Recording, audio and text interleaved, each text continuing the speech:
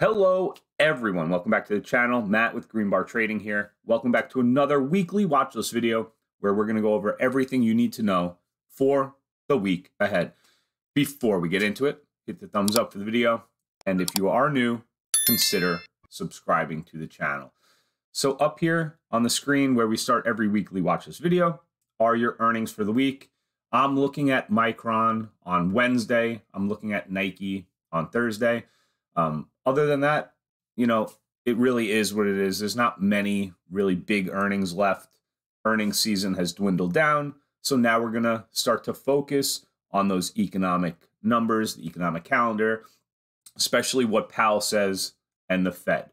All right. So that's your earnings up there. And then going over to the economic calendar, I want to show you guys what happened last week, because that really started the weakness that we saw towards the end of the week with the market. And that was from Powell on Wednesday and Powell speaking again here on Thursday, really talking about how they're going to need to keep raising rates, right? The economy's strong, the labor market's tight. It's a very hawkish Fed at the moment. And that really caused the market, I think, to digest what was said even the week before with the FOMC meeting. They're going to have to keep raising rates. Now, a lot of times a bull market, right, because we're 20% off of the bottom that we saw in October, a lot of times that happens when you're already in a recession. We're not in a recession yet.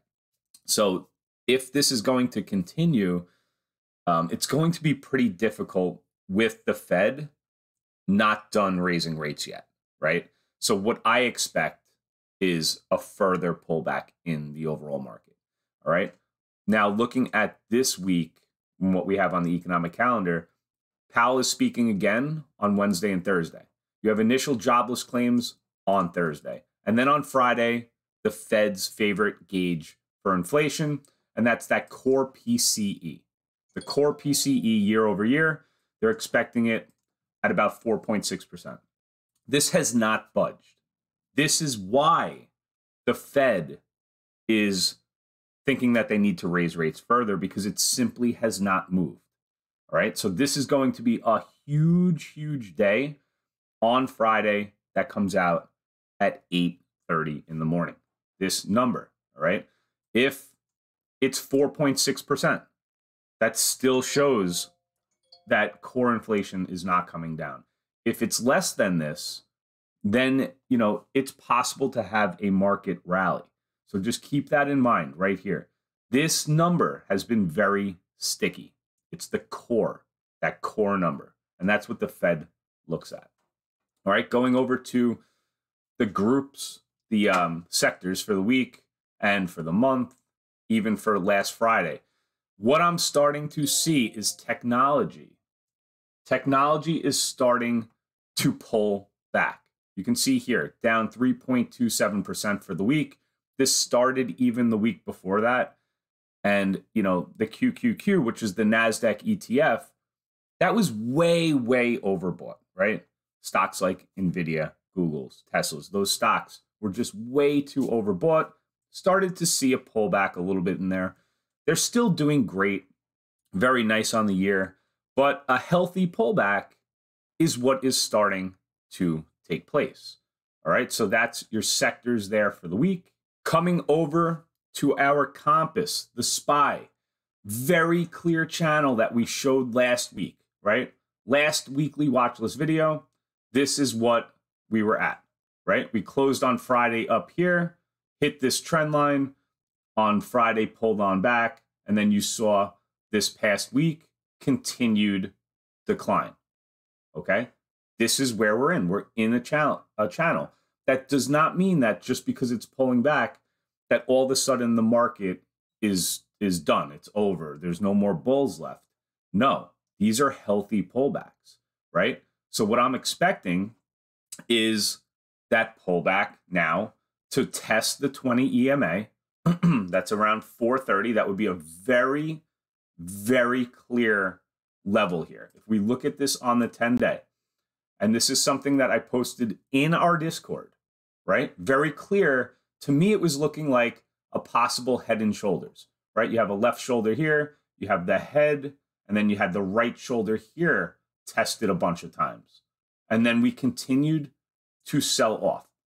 Tried to bounce here on Thursday and then continued to slide, right?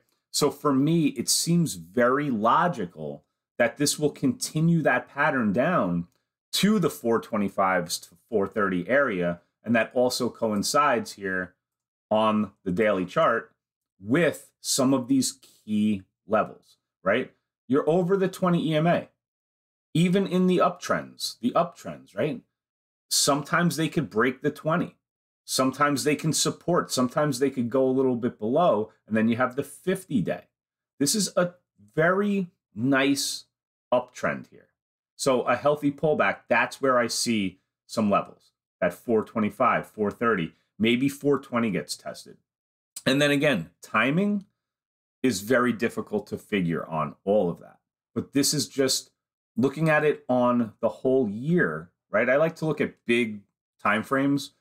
This is that channel we're in. So this was that pullback. Very nice area, nice technical analysis here. And we did see that pullback. So that's what I see, 430s, anywhere from 420 to 430 on an initial pullback. If that 430 breaks where we've had some, previous resistance turned support, we have to see if that holds up, right? It did here for a day, but we need to just wait and see. All right. So that's the SPY there and some levels that I think that we might come back to. On the QQQ, taking even a bigger look at this on the weekly chart, we've had a beautiful run up.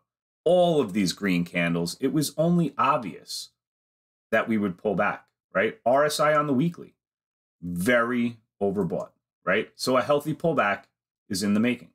How much will it pull back, right? So let's look at the daily chart. You're very extended over the 20 EMA. This is a really good momentum gauge, right? So the first pullback should definitely come back to this 356 area. This is a really nice area here to see if that previous resistance to the breakout then retests right around this. That would be a multiple confluence trade. If it is still that super strong market, you'll get a bounce here. If not, you'll break under it. But that does not mean that this uptrend is not still in effect. You got the 50 down here, a lot of support on the volume profiles. You have a lot of support down here. So I would expect a pullback. Now, this has had already a couple of those pullbacks. The third pullback sometimes will break down a little bit further, all right? You've had really nice runs. You've had RSIs now for the past about 5 weeks here in that overbought territory. So a pullback is needed. It's healthy. It's okay. But that's where I see the market going. Definitely going to retest this. If it breaks here, we're going to come back down, to this 350 area at a minimum. That's what I'm thinking. All right, that's in our last weekly watch list video. I had also thought that we were going to pull back this past week. So I still think that's going to continue, but you might see some support here. If you don't, then that 350 area here, where we've seen this, that's possible. And then, it's really kind of gapped since then. On big days, you still have that 50 down here.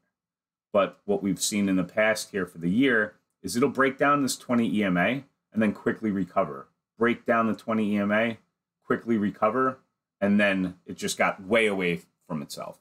So that's where we are on the QQQ. Now, taking a look at the VIX, right? You'd have to go back pretty far here to about 2019 to see levels that we're at right now. So the VIX is showing that it's very comfortable with where the market is at right now.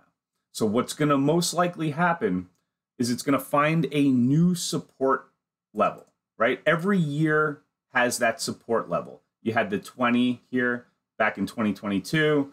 Back in 2021, you had this level here at about 1460. And then you had this, again, this 20 level back in 2020. And before the pandemic, you saw levels in the 11s. So we need to find out, where is the VIX going to start to find support, right? Where is it going to find support? So far, this is what we have. I would say right here on the close, and then retested the day before. So watch that around 13 level on the VIX. Now, this has been acting really strange. It's going down when the market went down this past week, and then it started to stabilize a little bit. So let's just watch the VIX, see what happens here with that. Yeah, and so that's pretty much going to be it. Just some quick SPY cues, the VIX, what we need to know for the week. I hope that you enjoyed the video. Like I said, hit the thumbs up if you wouldn't mind, and we'll see you on the next one. Take care, guys.